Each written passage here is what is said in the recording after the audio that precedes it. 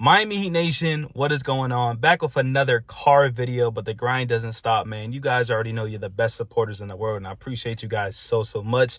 So if you guys are new and want to stay updated to all Heat content, smash that subscribe button. Anyways, man, we are going to be talking about, this proposed trade by Bleacher report, which is getting the Miami Heat fans and supporters and all over social media acting a little bit crazy. And to be honest with you guys, I'm going to have my own opinion on it, and you guys are going to have your own opinion on it. And let us know in the comment sections, what do you guys think? Anyways, so the proposed trade, and sorry I can't show it on the screen, but it's Jalen Green, the number 3 overall pick, and Dillon Brooks head into the Miami Heat, and the Miami Heat will be trading away Jimmy Butler in the 15th overall pick. Now, let me just talk about the Houston Rockets side before we get to the Heat side, right?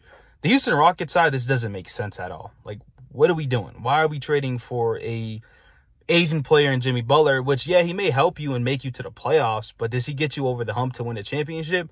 No, you don't make this type of move. You don't trade a 22-year-old player that's only going to get better. You get what I'm trying to say? So I don't think it just doesn't make sense. And for a team that was almost in a play-in last year, who was competing, Ime over there, they got so much time to grow over there. They got, St. Goon, they got Jabari Smith, they got Jalen Green, they got Fred VanVleet over there. It doesn't really make sense for me or the Houston Rockets organization to say, you know what, it's time to trade Jalen Green after a couple seasons. Let's go for the big wheel. Not just yet. And if you're going to go for the big wheel, Jimmy Butler's not that guy, especially in the regular season, because we all know he doesn't try for the Miami Heat, and you are going to need him in Houston. If you're trading Green, you are going to need him to try, and he doesn't try. So on this end, it doesn't make sense at all for the Houston Rockets. Now, for the Miami Heat, I'm still not doing this trade, but I understand it, and I would do it next season. I wouldn't do it this year, but I would do it next season. Now, let me explain why. The Miami Heat tend to lose a lot of their players. Caleb Martin, got nothing out of it. Haywood Highsmith, if he does leave, nothing out of it. Gabe Vincent, nothing out of it. Max Strus, nothing out of it. And if we are going to trade Jimmy, and if the contract extension gets worse and he wants out, which is a very low chance, let's not forget, like, Jimmy's not leaving Miami. This is just video purposes only, right? Entertainment only. You get it? But that's just the case. If that does happen, if it gets ugly, okay, fine, I'm willing to trade Jimmy. I think guys think I'm a Jimmy Butler hater, but I'm not. I'm more realistic. I'm a realistic fan. I think it's time to move on from Jimmy after this season. Not this season, because I think we still got to go all in.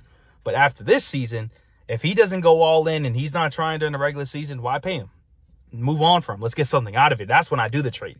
That's when I go give me a young stud in Jalen Green, who was only 22 years old, which kind of fits the Bam out of our timeline, which last year's averaging damn near 20 points a game, 5 rebounds, 3 assists.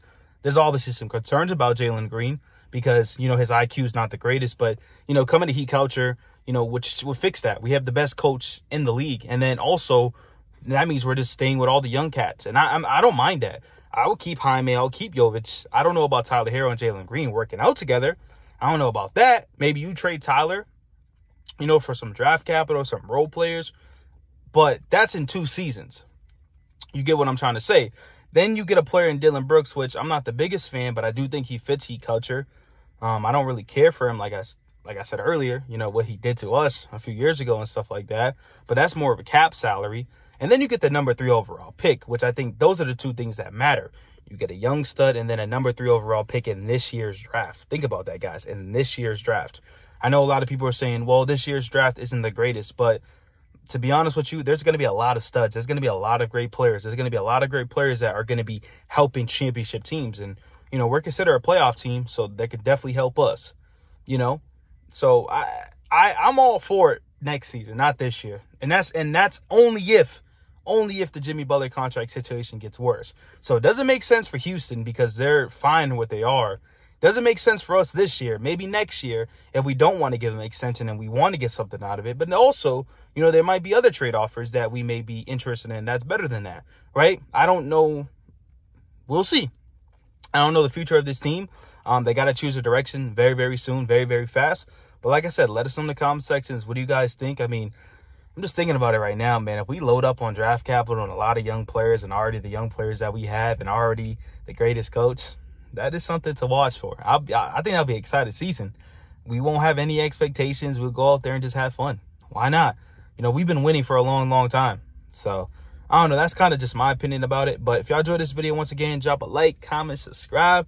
I appreciate you guys so much, and I'm out. Peace.